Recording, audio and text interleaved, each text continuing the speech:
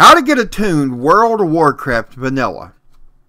For those of you who played in Vanilla World of Warcraft, you're going to remember the process of getting attuned for specific dungeons or raids. And with the return of Classic World of Warcraft coming soon, let's take a look back at what dungeons or raids had attunements. Now don't miss anything. Go ahead and click on the subscribe button below.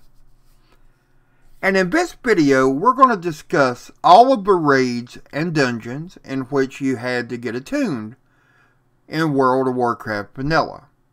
In later videos, we'll delve into each expansion and the attunements and the keys that were needed in that expansion. This will also help you going forward into Classic World of Warcraft as you prepare to get attuned and go into these raids once more.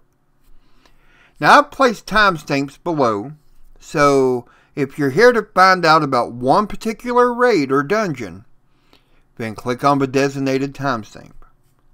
Molten Core. Molten Core is a level 60 raid with 10 bosses, and bosses that in Vanilla was the location of much of the top gear in the game. This was a 40-man raid, all of which had to be attuned. All 40. No one could be inside if they were not attuned.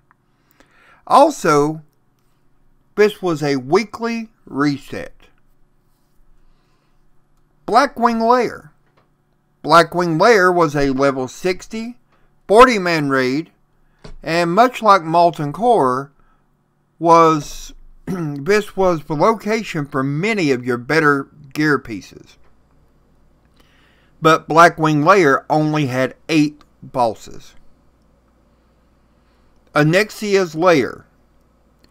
Onyxia's Lair is a cave-style 20-man raid with a single boss and approximately 6 to 8 mobs. Onyxia also drops a tier piece. And oddly enough, Onyxia had one phase where she takes to the air and is not able to be hit unless you have a range attack. So those who only had melee was out of luck. Now, last we are going to take a look at Naxxramas. Now, Naxxramas was a level 60, 40-man raid floating above the Eastern Plaguelands.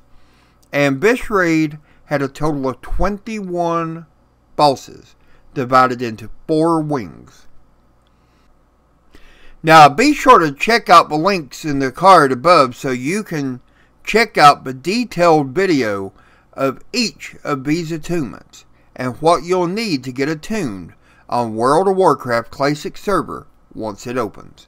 For now, be sure to hit the thumbs up button, subscribe if you've not already, and as always, have a great day.